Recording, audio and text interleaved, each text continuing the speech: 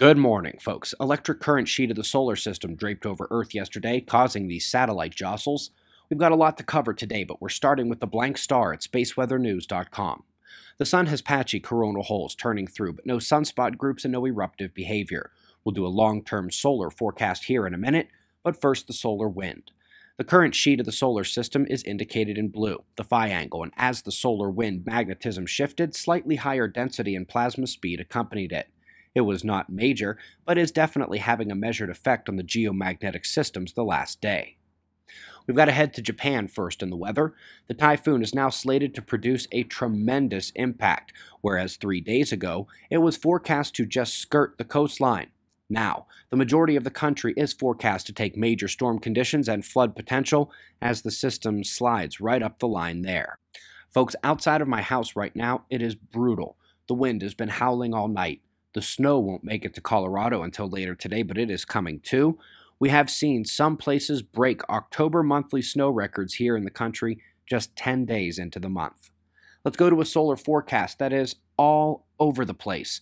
They use 2 different runs of their model and compare them to other published work forecasting the next cycle. As you can see, as I mentioned, it is a bit all over the place, with one of their models saying a slightly weaker cycle is upcoming, one saying slightly stronger. It is time to remember that there is no data more important for solar forecasting than the solar polar magnetic fields. I've got it run back to 2009 here so we can see that the current magnetism over on the right has indeed matched the last cycle in power. This indicates a very similar sunspot cycle is on the way. FYI, we do still forecast grand solar minimum later this century. Our full grand solar minimum forecast is called Grand Solar Minimum, and the link is below. Folks, an interesting statistical paper claims to be able to identify whether a seismic sequence is peaking or if it still has higher magnitudes to go. This is something I'd hope could one day complement the forecasting tools at Quakewatch.net. If you haven't seen those, I promise you can predict earthquakes too. Interesting study up next suggesting that if Earth was just 5% larger, it would be a molten planet, where the crust wouldn't be solid rock but liquid and uninhabitable.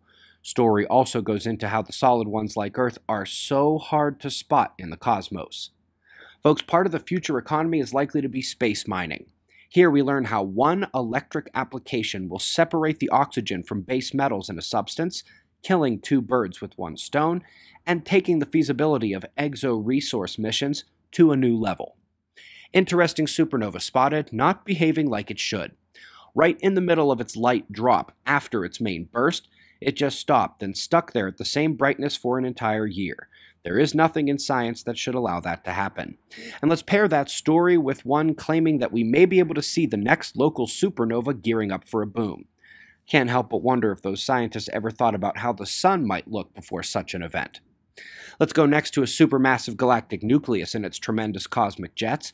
They have discovered that the inner material is relatively unperturbed by the jets, allowing for further material agglomeration into the central core, and that the jet instead scales all the way out to the extragalactic gas and plasma, heating it up.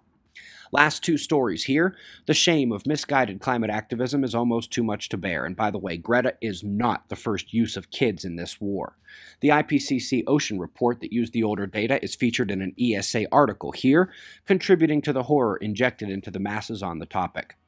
Folks, in addition to your full climate forcing movie, yesterday we released Climate Forcing Made Easy, a 9-minute, shortened and simplified version that I would bet every last one of you can re-deliver to any person with which you discuss these topics.